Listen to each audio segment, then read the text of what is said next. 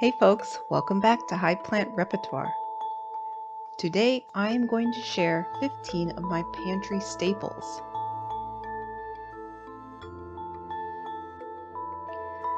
Currently I have featured approximately 70 recipe videos on this channel, and today I just wanted to briefly share and give you a quick snapshot of 15 items that I consider to be my pantry staples. These are definitely not the only staples I have in my pantry. I of course have certain spices and jarred items and other canned items that I wouldn't want to be without. But today I just wanted to focus on these items that I consider made a big difference in my transitioning to more of a high plant-based diet. So first off, I have my tea. The first significant dietary change I made was actually almost a decade before I cut out meat and increased my whole food intake. I cut out pop altogether cold turkey one day. That's a story for another day.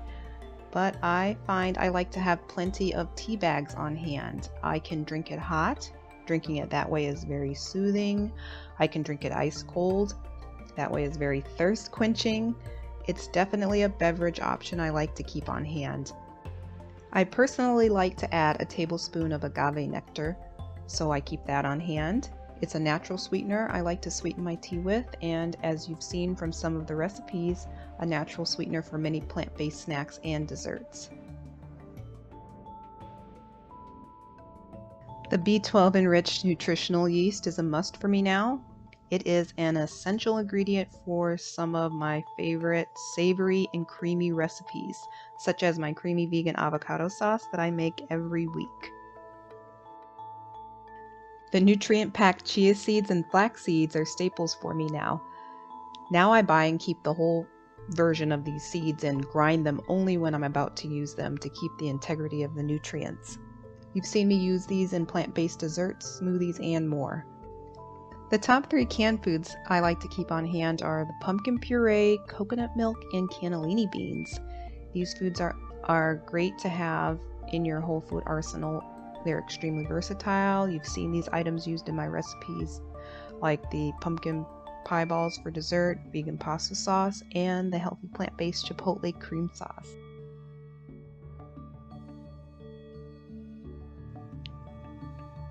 Dates are an item that I had never even tasted before I started this journey.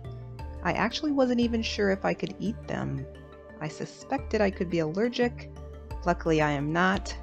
Now I've learned to use dates as a natural whole food alternative to processed sugar and other sweeteners for some delicious recipes, such as my chocolate chia Bliss balls. I'll link that recipe at the end or in the description box below. Potatoes, beans, pasta, and lentils. These 4 items are lifesavers. They check the box for satiety. I always like to have a 5-pound bag of potatoes in my pantry. They're so versatile. I can bake them and have a loaded baked potato. I can cut them up and throw them in the air fryer for delicious homemade French fries. I can boil them or add them into a homemade soup. I can mash them for homemade mashed potatoes. Pasta goes without saying, comfort food to the max. Boil some pasta noodles and while waiting, whip up some homemade plant-based pasta sauce and you're good to go. Beans and lentils can be added to just about any dish, making it high in fiber and other nutrients, making it heartier and more filling. Brown rice. Personally, to be honest, I'm not a fan of most rice except white rice and Spanish rice. I cannot stomach aromatic rice. In addition, in the past, I had always preferred white rice to brown, but luckily, brown rice is not aromatic, so I've been able to utilize it more and come to love it in the respect as an ingredient in some recipes.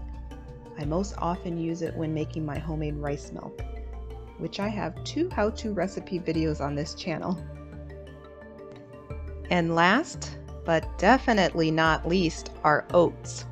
Arguably the most popular ingredient I use in some of these recipes. I'm not sure, but it feels like half the things I make calls for some oats. Thus, it's definitely a pantry staple here. It's called for obviously an oatmeal, homemade oatmeal, pancakes, breakfast cookies, even in my creamy plant-based salad dressing, breakfast muffins, waffles, desserts, and more.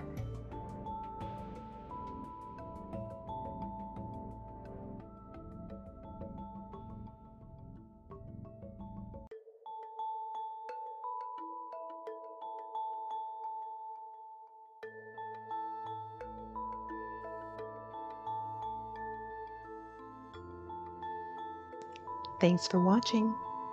Don't forget to like and subscribe, and join me on this journey as I try to build a healthier and kinder cooking repertoire.